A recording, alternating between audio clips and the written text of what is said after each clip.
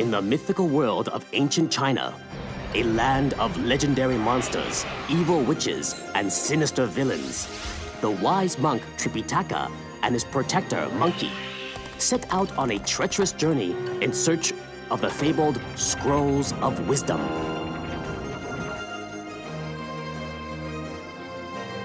Joined by Pigsy and Sandy, these four companions travel together through this strange and magical world, enduring perilous adventures and dangerous adversaries on their mission for the Emperor and all of China. The Legends of the Monkey King is China's greatest story. It is an expedition unlike any other ever taken. It is the journey to the West.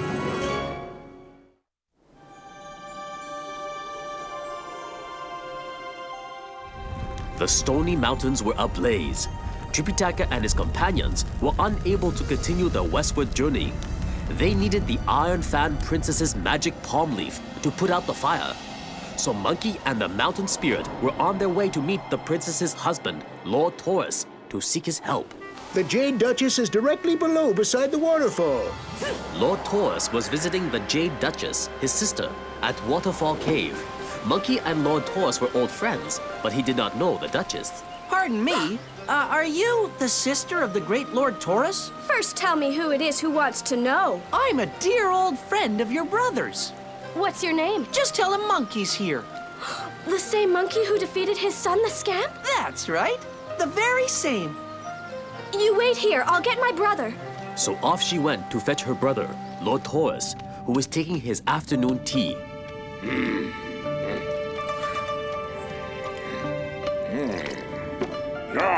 You make a fine cup of tea, little sister. You have a visitor, brother. That pesky monkey's here, and he wants to see you. Huh? What nerve after what he did to my dear son. It was not going to be the warm reception Monkey had hoped for. It seemed the friendship was over. But Monkey had to get that palm leaf. I need a little favor, friend. Favor? After the way you humiliated my son the scamp and drove him from his home? Oh, he's far better off where he is now with Kuan Yin. You have some nerve coming here, Monkey. I'll make you pay for what you did to my son. Wait a minute! Lord Taurus!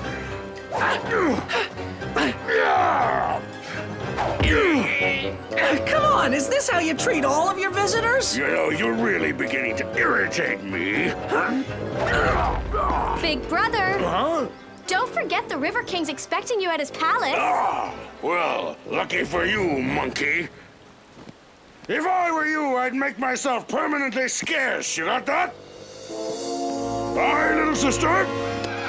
Have a safe trip. Monkey watched as Lord Taurus rode off into the sunset.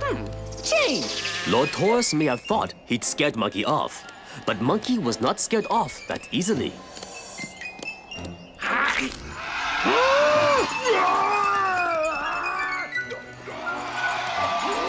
Lord Taurus would be getting to the River King's palace a little faster than he planned.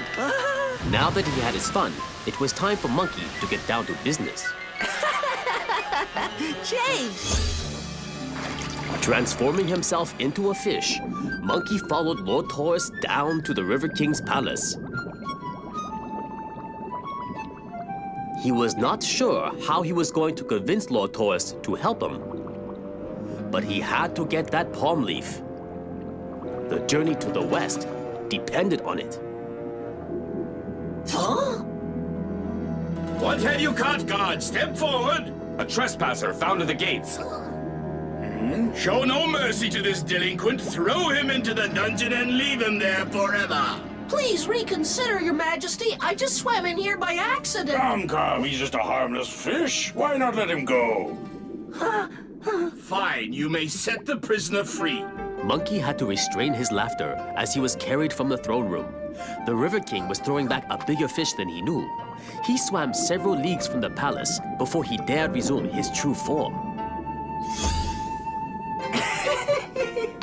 I know just what I'm gonna do. Monkey had come up with a very clever plan. This should work perfectly. Time to change.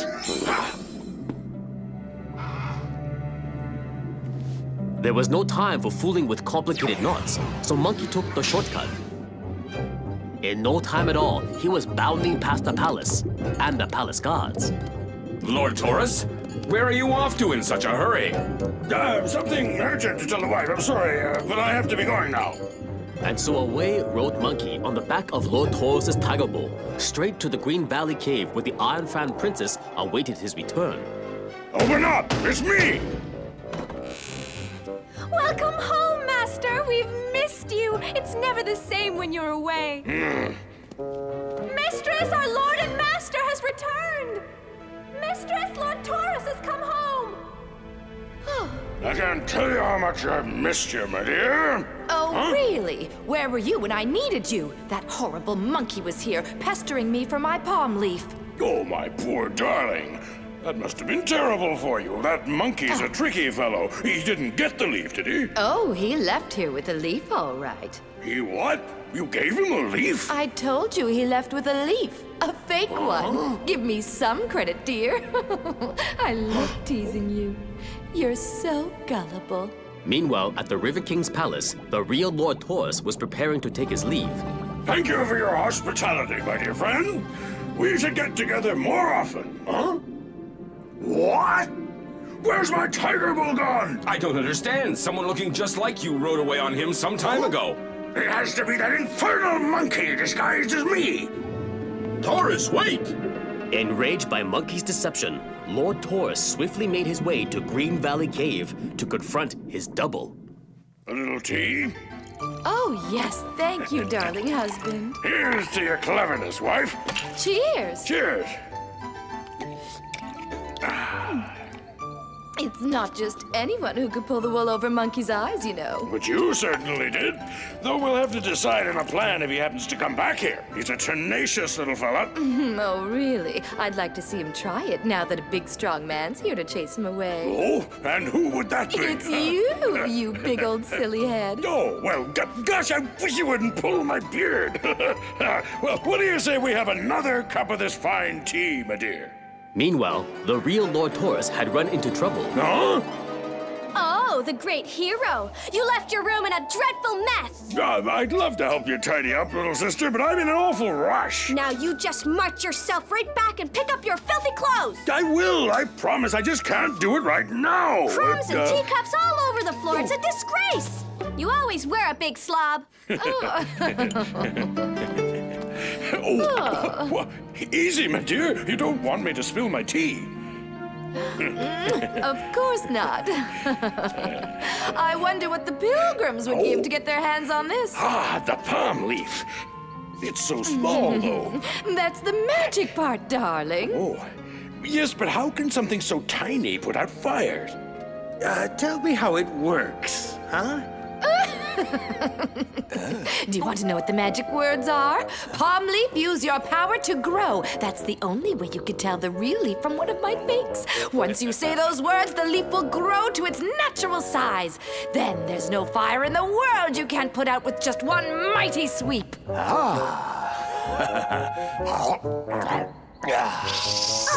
You've been very helpful. Thank you, Princess.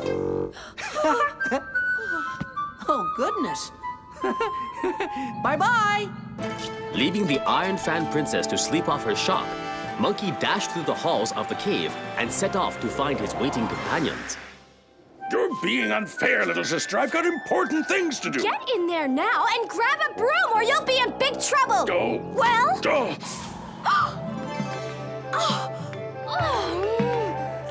It took some doing, but I got what I wanted. Palm leaf, use your power to grow. Now that's more like it. I don't know what the words are to shrink it. Well, I'll worry about that later.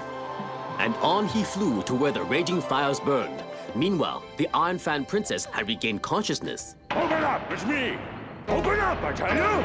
Don't open it, even though it sounds like Lord Taurus. It's an imposter. How dare you burn me from my own home? What's the meaning of this? Speak up, wife. I'm not your wife. You're Monkey. You tricked me. Now calm down. I assure you I'm the real Lord Taurus, my dear. Is it really you, my love? Now, tell me what happened. Monkey came here disguised as you and took the palm leaf. Well, he won't get away with it. He's crossed me for the last time. Lord Taurus decided it was time to practice a little deception of his own. Meanwhile, the other 3 pilgrims waited patiently for Monkey to return. He's been gone far too long. Oh, he probably stopped for a nap. If it were you, I would agree, but that's just not something Monkey would do. I'm afraid he might have met with some trouble. You're taking this pretty calmly, Pixie. I think you should go and look for him. I wouldn't even know where to start looking. Besides, I'd hate to miss my lunch. That is hardly the attitude of a pilgrim. I want you to look for him. I don't know why I have to do all the work. Ew. Huh? The fire's still burning, I see. Hasn't Monkey come back yet? There's no sign of him. He's been gone all day. And how did you get here so fast? I just saw you at Green Valley Cave. But we've been together all day. Monkey! Monkey! Huh? Well, finally! I spent the whole day looking for you. The master said not to worry, that you could take care of yourself, but I thought you might be able to use some help. Well, lots of things did happen to me. But I got the leaf, and that's what counts, Pigsy. I sure am happy to see that leaf. So am I. We'll have that fire out in no time. And so it seemed as if their troubles were finally at an end. Monkey had the magic palm leaf and would be able to extinguish the raging fires. But in truth, their troubles were not over yet.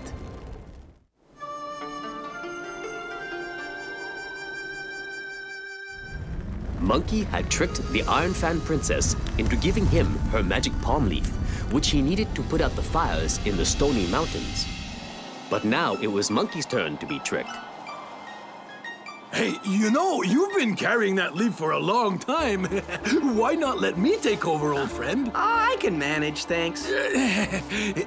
Come on now, you don't have to worry, because I'll hold on real tight and I won't drop it. Looks like lazy old Pigsy's turning over a new leaf. Palmleaf, use your power to shrink now. I promised you I wouldn't drop it. I never said anything about not stealing it, though. Huh?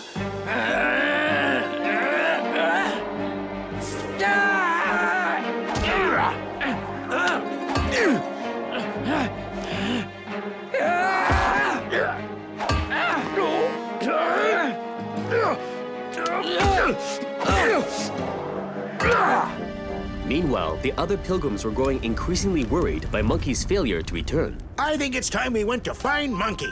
Pigsy? No, don't make me go. He won't, but I will. And off they went to find Monkey. No, wait. You must never fight till you've exhausted all options for peace. Stop it. What is the meaning of this disgraceful display? Huh? The two of you have been old friends for eons, haven't you? Can you not find any way to resolve your differences calmly? No, he stole the magic palm leaf from me. Wrong! I stole it back after Monkey stole it from my unsuspecting wife. Only after I asked her for it nicely and she refused. She wouldn't let me put out the fire. She started them, you fool! Now I know you two can work this out. Pigsy's patience had run out.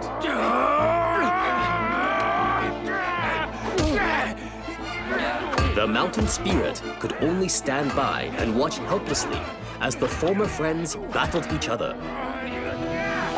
At long last, Lord Taurus seemed to have had enough. Come back with that leaf, you thief!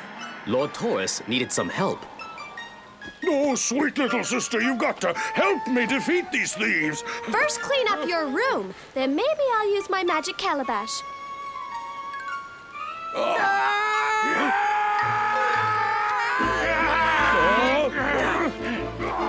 It appeared the house cleaning would have to wait.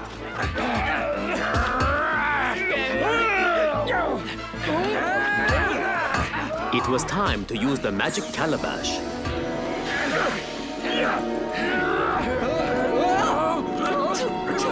What the?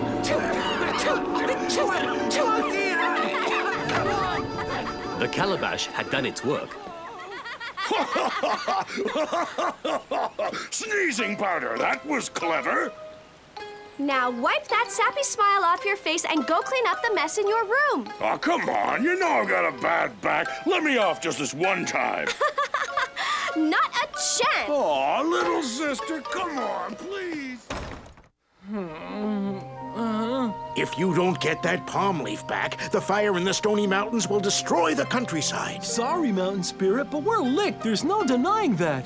We'll just have to abandon our pilgrimage and go our separate ways now. How can you ever expect to overcome difficulties in life with such a poor-spirited attitude? He's absolutely right, and I'm telling you, we'll get that leaf back by hook or crook.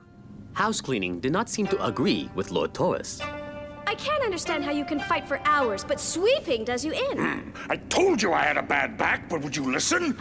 Open this door! Oh? What's it gonna take to get rid of those nincompoops? Go away! Open this door now, or we'll have no choice but to break it down!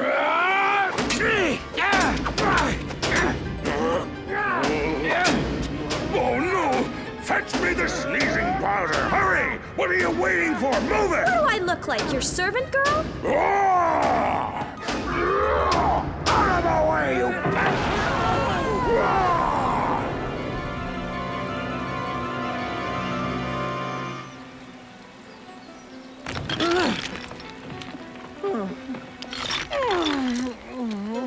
All he had to do was open the door. And now he's getting away with the leaf. Yeah, you're right.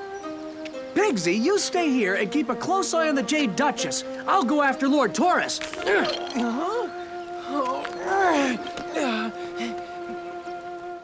Lord Taurus had gone straight back to his wife in Green Valley Cave. Oh, husband, is it you? I've been so worried. I tell you, Monkey's not an adversary to be trifled with. Does he still have the palm leaf, my love? Oh. The answer to that is no, dear. I outsmarted him and got it back, but guarded well, because I don't want it to fall in his hands again. Don't you worry. Now, please tell me you're going to stay home for a while. Unfortunately for Lord Taurus, Monkey was not ready to give up yet. I've come for the palm leaf and I won't take no for an answer! Again? You stay here while I take care of this ruffian once and for all. Clear off, Monkey! I'll never give it to you!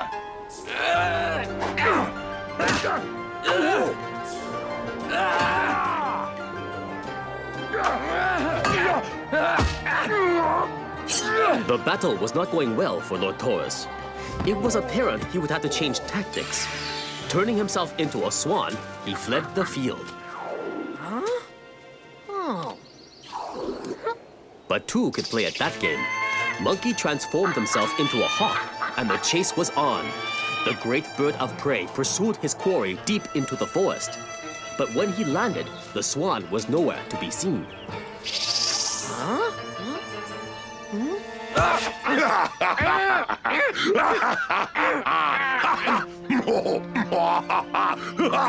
Give it up! I'm much too strong for you. From now on, you'll do as I tell you. I want you to go back to your friends and tell them the pilgrimage is over. There'll be no books of wisdom for you. Huh? Nice carrot, is that your lunch?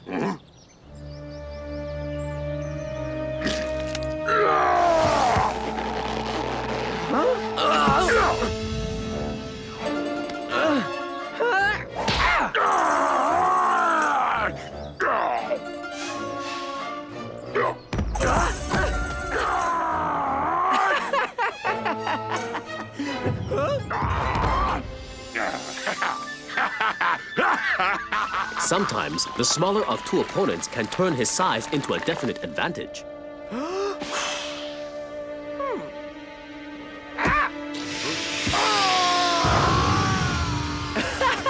How's the view up there?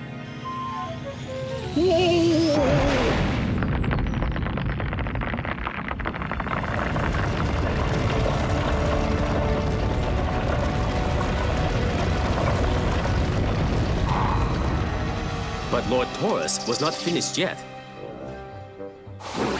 Looks like your wild side's coming out. But I'm gonna tame you, Lord Taurus.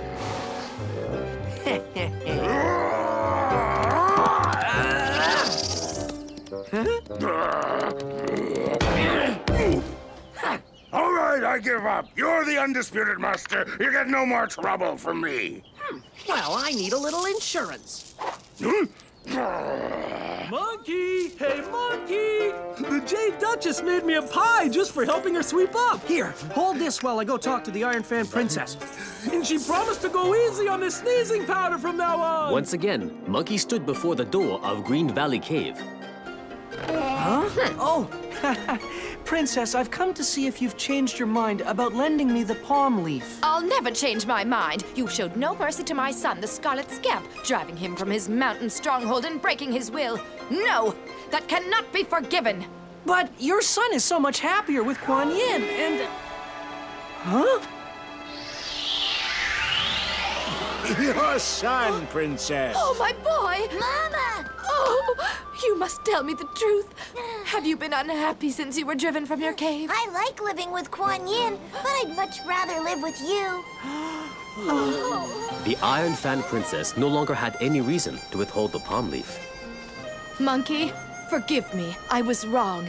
Please take the palm leaf with my blessing and put out the stony mountain fires before it's too late.